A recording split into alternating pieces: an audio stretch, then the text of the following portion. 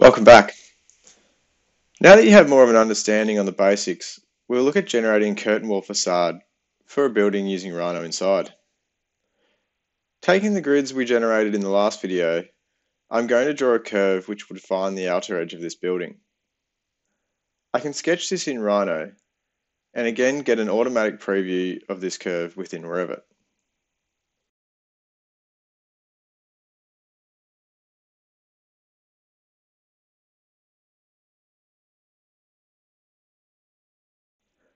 I've created a script which takes the level values and generates a series of curtain panels which will define the facade of the building.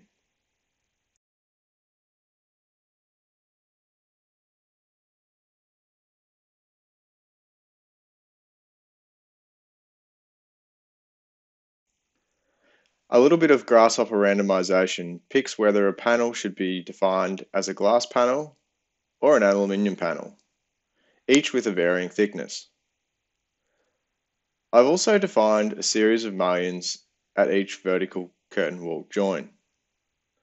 I won't go through this script in detail, but you can download it from the tutorial section of our technical website. There'll be a link below.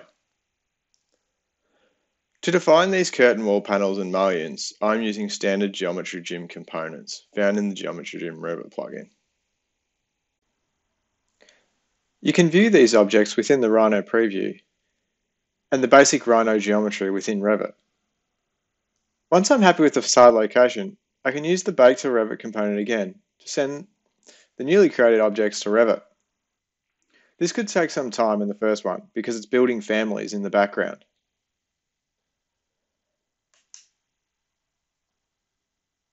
I can then again start to manipulate this curve in Rhino and start to get real-time feedback on where changes are being made in the script.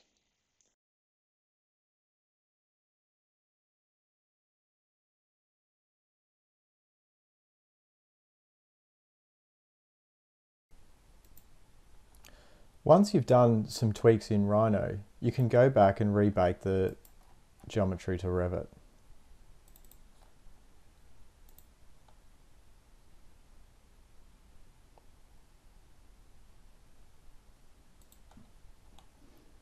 I can turn off the grasshopper preview to get a better view in Revit.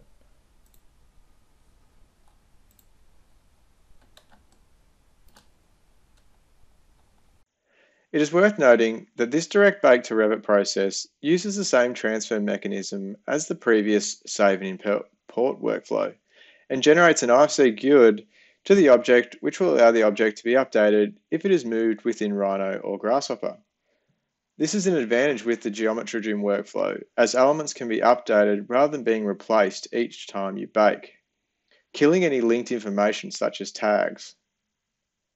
However, you can remove this in Revit if you would like to have a little more control over what is updated and what is not. For example, if I know I want this panel to not be glass, I can remove the GUID from it and then it will not be updated as part of the rebaking process. Be careful in this instance though, as duplication of the panels could occur.